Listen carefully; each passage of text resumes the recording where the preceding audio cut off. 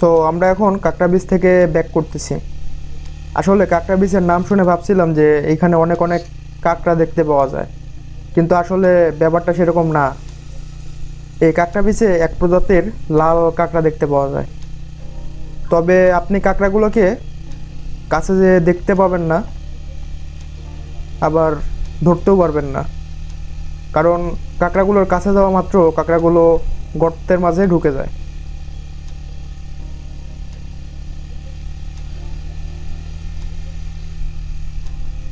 তবে আমরা অনেক অনেক কাকড়া না দেখতে পারি, কিন্তু প্রকৃতি আজকে আমাদের যে রূপ দেখিয়েছে তা ছিল দেখার মতো।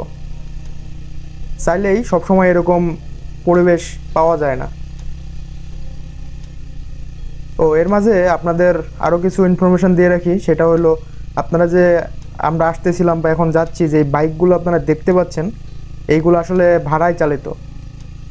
রাজধানীর মতো পাঠাও বা উবার না, আপনারা কুয়াকাটার মেন বিচ যেখান থেকে আমরা আসলাম আর কি, সেখান থেকে আপনারা চুক্তিতে বাইক ভাড়া নিতে পারবেন।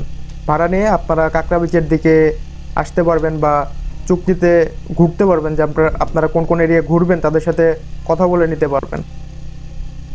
তো যারা বাস বা অন্য কোনো যানবাহনের মাধ্যমে কুয়াকাটা আসেন, তারা চাইলেই কুয়াকাটা এসে একটা বাইক ভাড়া করে বিচের আশপাশে বা যা কিছু দেখার আছে আশেপাশে সব কিছু ঘুরে দেখতে পারেন।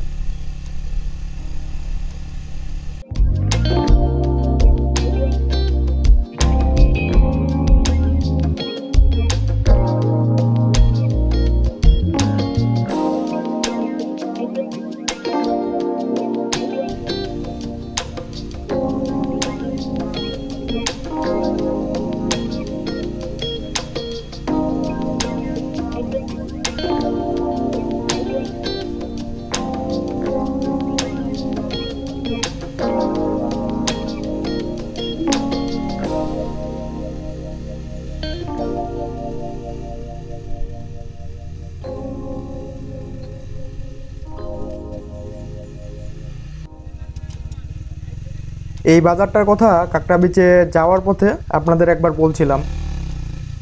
ছোট্ট একটা বাজার। তো আমরা দেখি এই বিচে কিছুক্ষণ দাঁড়াবো।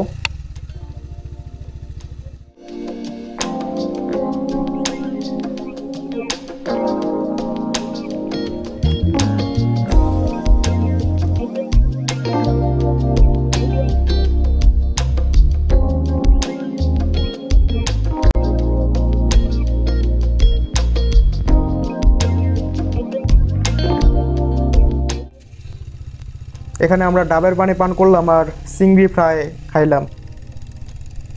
চিংড়ি ফ্রাইটা ছিল এক কথায় অস্থির। ফ্রাইটা এতটা সুস্বাদু ছিল যে আমরা ডিসিশন নিয়ে নিছি এরপর অনলি এই চিংড়ি ফ্রাইটা খাওয়ার জন্য হলেও এখানে আসব। আর ডাবের পানির কথা তো নতুন করে বলার কিছু নাই। একটা কচি ডাবের পানি যে আপনার শরীরে কতটা এনার্জি এনে দিবে তা শুধু তারাই বলতে পারবে যারা রাইডিংয়ের সময় ডাবের পানি পাওয়া মাত্রই দাঁড়িয়ে পড়ে। তো চলুন, প্রায় সন্ধ্যা তো হয়েই গেল, আমরা কুয়াকাটা সেই কুয়ার দিকে আগাতে থাকি। কুয়াকাটার নামকরণে যে কুয়াটা আর কি, যে কারণে নামটা নাকি কুয়াকাটা হয়েছে যতটুকু শুনছি, সেই কুয়াটার দিকে আগাতে থাকি।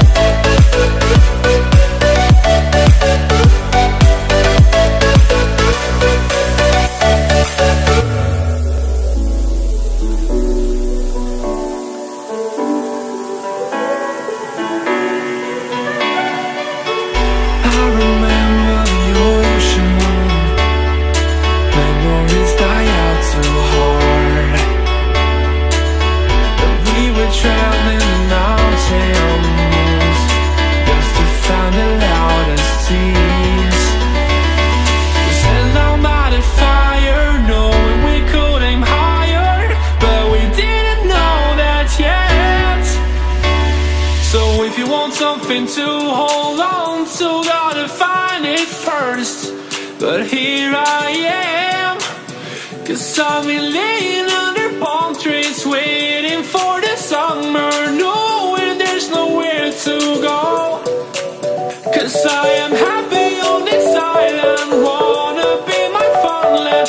I don't ever want to leave, I'm in a tropic club.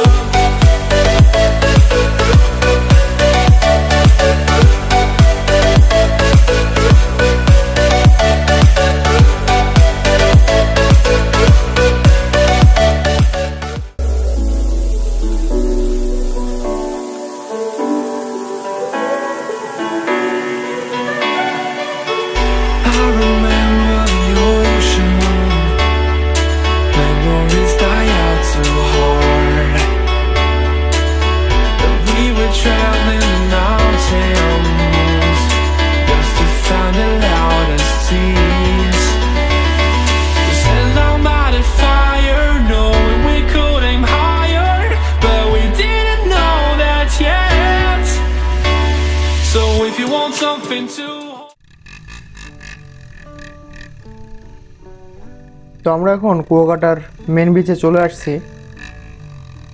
আসলে এই বিচটাকে আমি মেন বিচই বলতেছি, কারণ আমি আসলে এই বিচটার নাম জানি না। কক্সবাজারে যেমন প্রতিটা এরিয়ার নামকরণ করা আছে, Kolatoli beach, Sugandha beach, Laboni beach, Inani beach, ঠিক তেমনটা এই কুয়াকাটাতেও এরকম নাম আছে কিনা এটা আসলে আমার জানা নাই।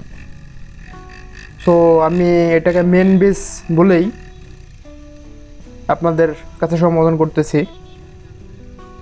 তো আপনারা দেখতেই পাচ্ছেন যে সন্ধ্যা হয়ে গেছে, আর এখান থেকে সেই কুয়ার দূরত্ব 7 কিলোমিটারের মতো হবে।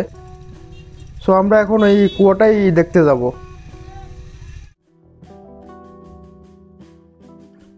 ঐতিহ্যবাহী শ্রীমঙ্গল বৌদ্ধ বিহার। ও কুয়াটা দেখতেছি একটা ঘরের মতো এরিয়াতে এখনো খুব ভালোভাবেই রয়েছে। তবে স্থানীয়দের সাথে কথা বলে জানতে পারলাম যে এটার থেকেও নাকি আরো বড় আকৃতির কুয়া আছে একটু ভেতরের দিকে। তবে আমরা এখন আর সেই কুয়াটার দিকে যাব না, কারণ সন্ধ্যা হয়ে গেছে আর আশেপাশের জায়গাগুলো আমরা খুব ভালোভাবে চিনি না।